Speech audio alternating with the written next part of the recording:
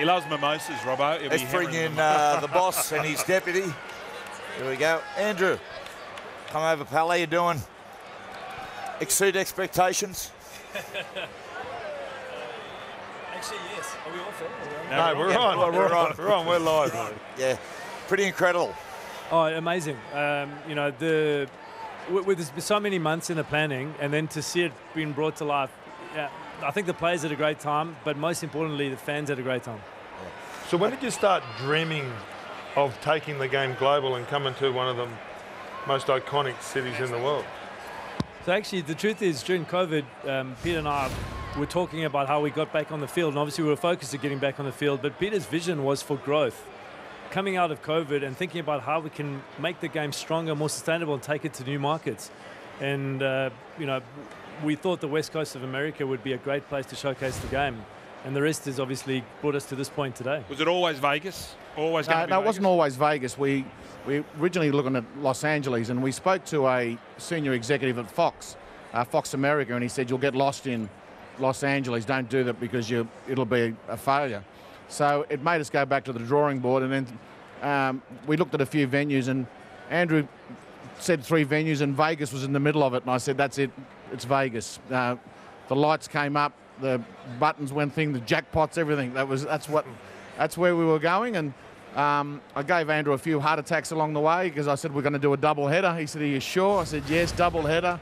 I would have had a triple header if it wasn't, you know, but maybe next year. Yeah, Peter, you've done unbelievable things with New South Wales racing, but how satisfied are you with the job you've been doing with the rugby league?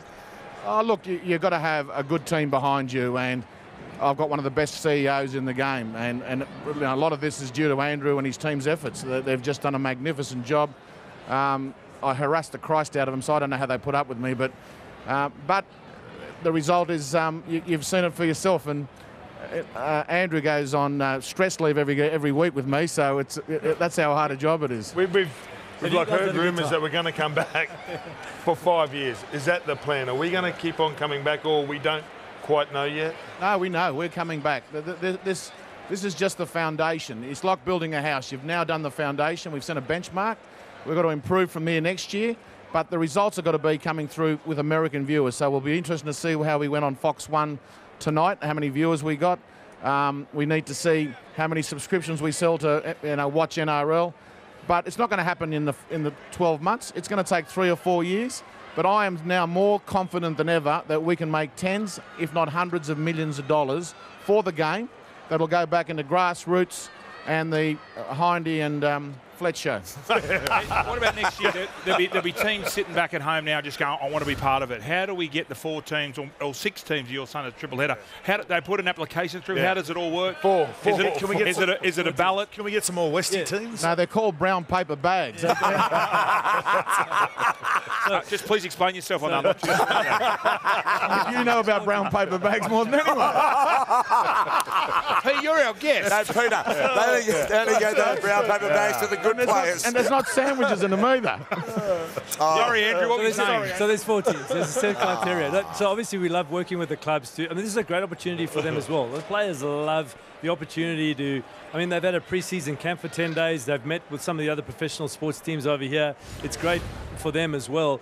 The clubs are all interested. We'll run a process. We'll ask them to help us grow the game. And this is the start, right? 40,000 today. We want 50,000 next year. And as Peter said, it's about how many fans we can win between now and then. Pete, you're as popular with the fans as the players are. That must have, I'm at Fremont Street. That was incredible. And the reception you got there must be humbling. It cost me a lot of money. I paid $50 each for them to do all that, you know. So, but look, the success comes with having opposites between me and Andrew. And I want you blokes to tell us which one's which. One is smart, sophisticated, classy, and one's a complete nut job. One as well. And bad. So you can pick who it is. So, Peter, you see the Vegas baby. Yeah, look at that. Look, hey, have a look at the pirate in the middle. Have a look who's taken over Vegas. You can wear that. That could be your nightshirt. You can wear that to bed. Why have I only got one eye? Hey, Pete, I don't know why do you only have one eye. We saw you at the White House with Joe Biden. The White House with Joe Biden. What were the discussions there? Oh, mate, they're top secret. I can't tell you that because he told me the codes for the nuclear weapons, so I can't divulge those. No, look, he was a very, very nice host. We had a good discussion about the Pacific and Papua New Guinea. The USA are very keen on the soft diplomacy with Papua New Guinea. And so the USA is right behind what our Prime Minister's doing. No, amazing. It's been an incredible week. It's fantastic. You guys enjoyed the week? It's been It's been an awesome week. yeah. I was getting a bit nervous when we were on the plane coming over here. Everyone was very excited. Andrew, just settle down. Our wives are just over there, okay? I apologise to the minister too. We brought the wives here to make you behave. See, that was the secret weapon.